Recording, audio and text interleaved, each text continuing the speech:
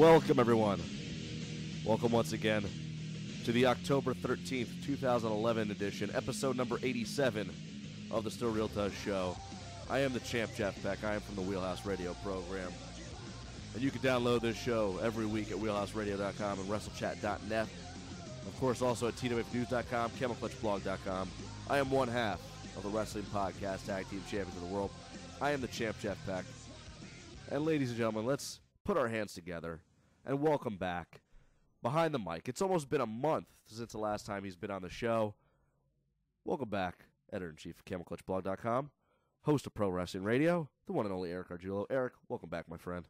Jeff, thank you very much. Happy to be back, and I promise no walkouts today on the radio show. You have my full vote of confidence, and I am excited to be back. Oh, thank God for that, because I do not want us to be occupying the podcast. I don't know how we would do that.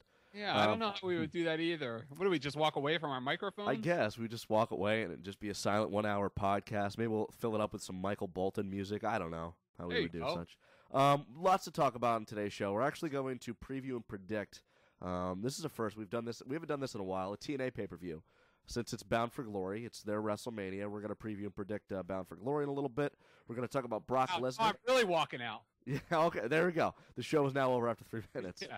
We're going to talk a little bit about Brock Lesnar being named to WWE 12. I know Eric's going to gloat a little bit about that one. And if this is the start of the return of Brock Lesnar, possibly on WWE television. We're going to give our thoughts on Mark Henry as of late, why the WWE continues to bury Jim Ross in Oklahoma. We're going to wonder if Vince McMahon is still a genius, our good friend Luke Hawx on WWE television and why they need to sign him. But we start off this week's show, Eric. I'm just going to put it to you this way. What the hell happened on Monday night? What, the Lions, they did it at home against the Bears? Oh, you're talking about the wrestling show. Yeah, you know what I was going to say is there really wasn't something for me to watch. The Lions were blowing out the Bears, like you just said. The ALCS at the time, the Rangers were beating the Brewers were the Cardinals were beating the Brewers in the NLCS. The ALCS was over, so there really wasn't much to watch. My TV was locked into what I was thinking was going to be a different Raw and something that was going to be fun, something new.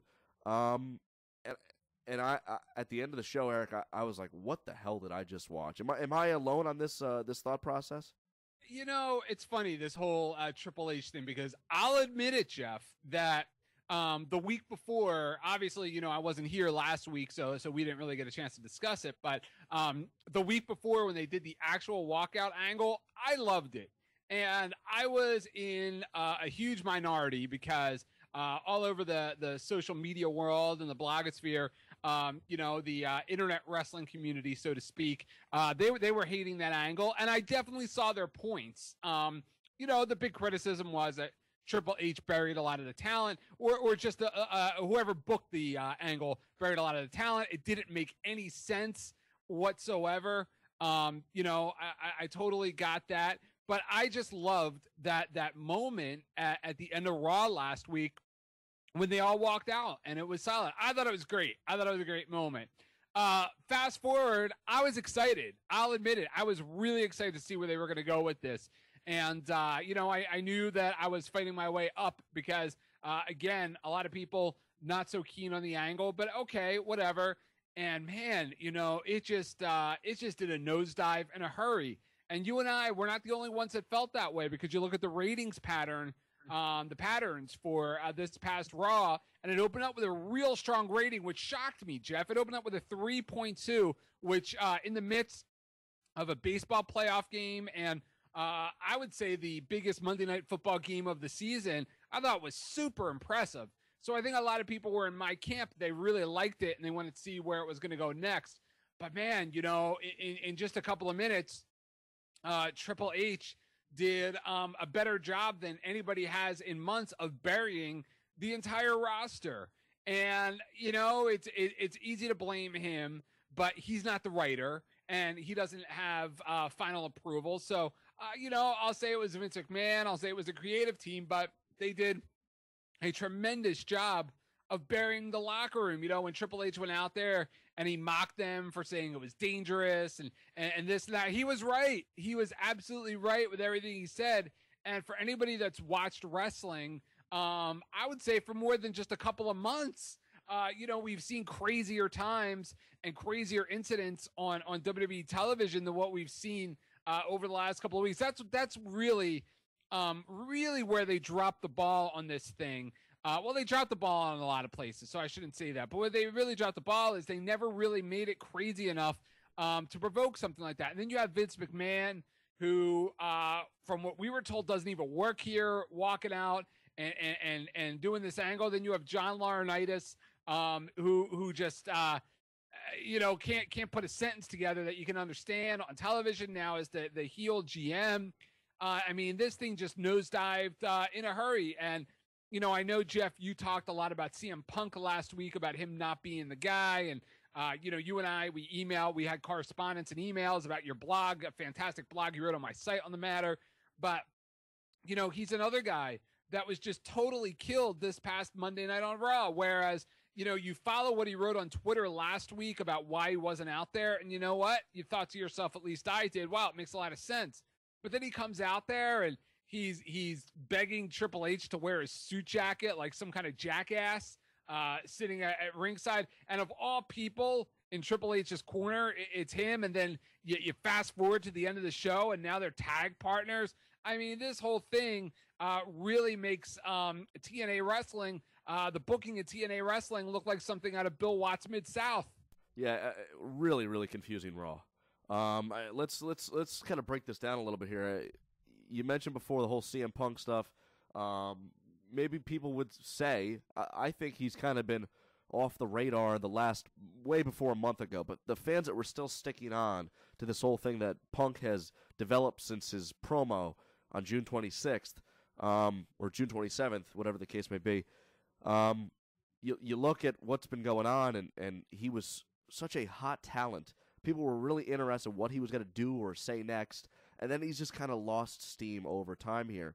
And you mentioned before, here he is leading up to all of this, SummerSlam time and afterwards, Night of Champions, he's feuding with Triple H. Whether they eventually got in the ring, it wasn't supposed to be the eventual end result there, but they've been feuding with one another. It was going to lead to something. People said it would lead to a Survivor Series match, maybe something at Royal Rumble. Eric even wanted to see it at WrestleMania 28.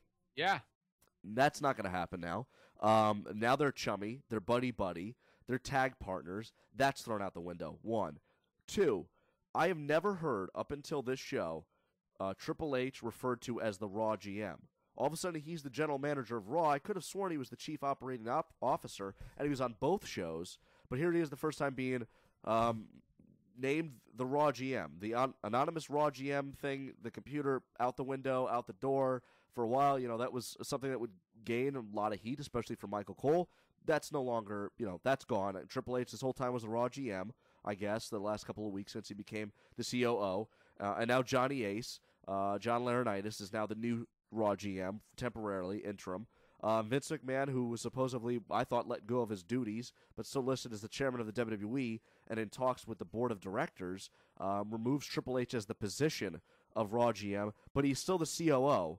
That right there, Eric, and this isn't breaking down, I guess that's mainly the storylines that were broken down from the show, and we could talk about the walkout and the Occupy Raw after this, but that right there, is that not extremely confusing and just everything you've built up, hey, let's just toss it out the window?